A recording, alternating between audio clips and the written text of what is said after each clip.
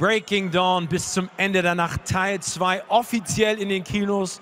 Morgen bereits der Twilight Marathon und heute der Start in 61 Ländern, unter anderem den USA. Und jetzt kommt sie zu mir.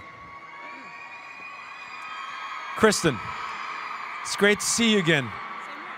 How are you? Oh, I'm quite good. Yeah. I hope you're not too cold. This is a fantastic dress. Kristen, this is the last stop of the promotional journey. This is sort of it. This is most definitely it. How does it feel? Is that kind of weird? Yeah, I don't think it's really hit us yet. I think it's just sort of cold and I don't know. I think we're gonna get in the cars and sort of really realize that this actually is it. We've come to Berlin almost every single time, every single movie. It's nice to finish off here. And I've been here every single time when you came to Berlin, and I've even been to Munich when we had this huge Olympic hall and going completely crazy.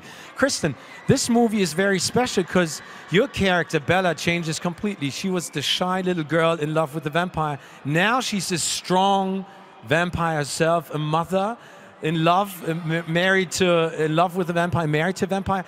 What was it like for you? Was it more fun? Because you get to kick ass in this one as well.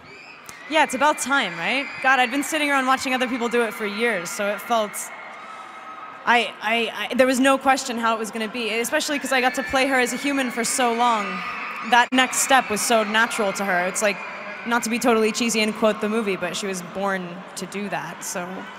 And you definitely play the part perfectly. In what way did you prepare? What was it? Are you okay with your hand? Is it too cold? I'm sorry.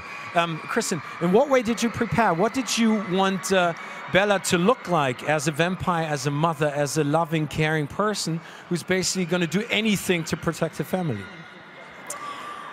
Well, Alice fills her closet, so I actually didn't think too much about the wardrobe.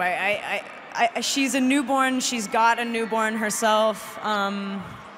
I think clothes were kind of the last thing on her mind, but suddenly she looks all colonized, which is good. I guess she needs to fit in. I don't know, it was less about the look and more about being sort of unbridled and being that protective, feral, animalistic, you know. You did a fantastic job. Kristen, thank you so much for being here. Enjoy the rest of the evening, and I'll see you later up on stage. Awesome, thank you. Thank you, Kristen.